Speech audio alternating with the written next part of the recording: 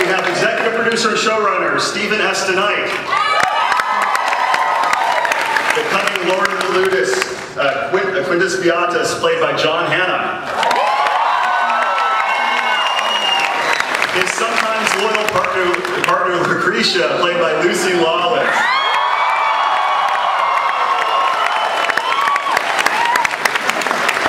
The lovely social climber Alithia, played by Viva Bianca.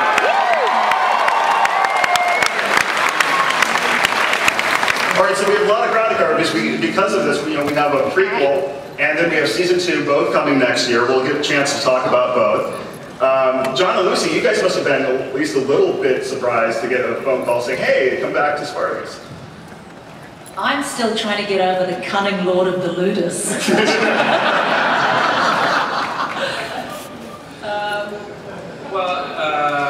It was a great way to retool, wasn't it? We didn't want to lose the momentum that the show had gathered, didn't want to lose the writers, So it was a great way to fill in time while Andy was taking all the time he needed. And yeah, brilliant. Well, also Rob had said to me last year about some holes in the backstory of Spartacus and myself and Lucy, and there would be 2 or 3 episodes where Spartacus would come back in a flashback sense to, as I say, fill some of that in. So when there was an opportunity to look at those 2 or 3 episodes and find what that story was, I guess organically it turned into 6 episodes. So yeah, no, it's great to come back and get back to them in the same sort of way.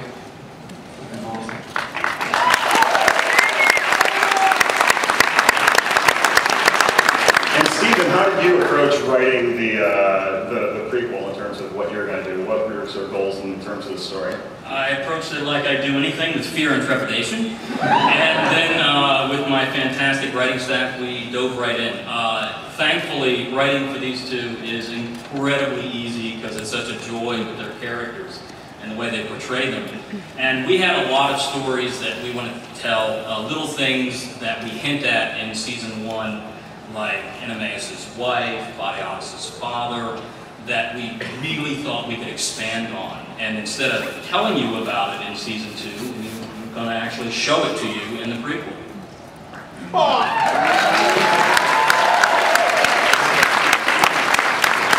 So John and Lucy, can you give us a little bit of hint, and not too spoilerish, but a little bit of a hint in terms of what your characters are up to in the prequel? No. We're actors, we're the last to go in, and then I'll find out next week when we're in New Zealand. It hits the ground running though, I think. I was kind of surprised that so much is packed, so much action is packed, and I just don't mean physical action, but like dramatic action. Like it really came out of the with all guns blazing. That was amazing. It doesn't ease into the series, put it that way. Yeah, we like to start it off pretty hot in the prequel. I think you guys will appreciate it. And Stephen, for season 2, can you give us a little bit of idea what to expect? I was hanging out in the green room, you're talking to the press, and I overheard 2 intriguing words, and that was massive battles. The big battles, yes. The thing about big battles for us, for all battles on this show, is that it has to come from emotions, that somebody wants something. Crixus wants something, Spartacus wants something. And when we get into season 2, these somethings become larger and larger. And everybody knows that Spartacus led a slave rebellion. And you will start to see that in season 2. It will get bigger and bigger as we go along. One of the signatures of the show have been the gladiator fight scenes, but since now they're presumably on the run, I mean, is that going to take a backseat after the prequel? Definitely. You will get some of that in season 2, but the battles will be outside of the arena. But we've packed in plenty of arena action in the prequel that should keep you guys in all the blood and gore you can handle.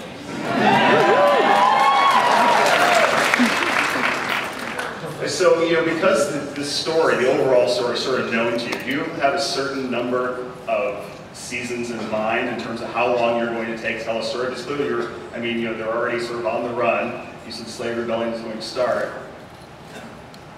10 or 12. Starz kicks us on the air. You guys stop watching. You make it see.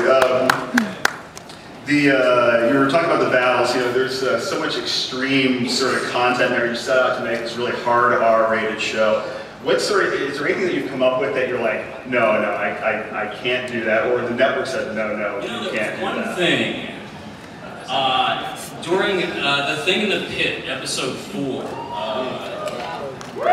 Rob and I had pitched this thing where Spartacus is on the ropes in a fight and he bites out the neck of his opponent. And that was the one thing that we were told, wait a minute now. I don't think the hero can bite the guy's neck out. So if you actually watch the episode, instead he pokes his eyes out. I guess that's better. Yeah, I guess that's slightly more acceptable. Let's see. For the women of Spartacus, was there anything in the script that made you go like, well, maybe I won't want to do this? Oh, plenty. Every time I read it, you know, the sex scene, I sort of throw the script across the room and go, there's no way I'm doing that. And invariably you sort of calm down and go, oh, they're right, that's really good. You know? Because it's about something else, and though it looks horrific in print, at least they execute it beautifully. Everybody looks magnificent on the show, and that's a concern.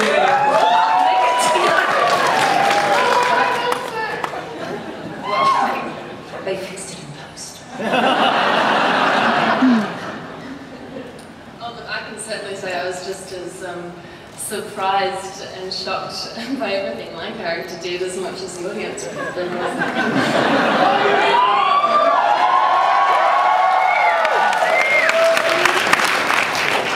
You know, Xena, your character had an interesting arc in season 2, because you started in the first episode, you're kind of, you know, a little ambitious, but overall sweet, and by the end of it, you're like sort of a devious power player.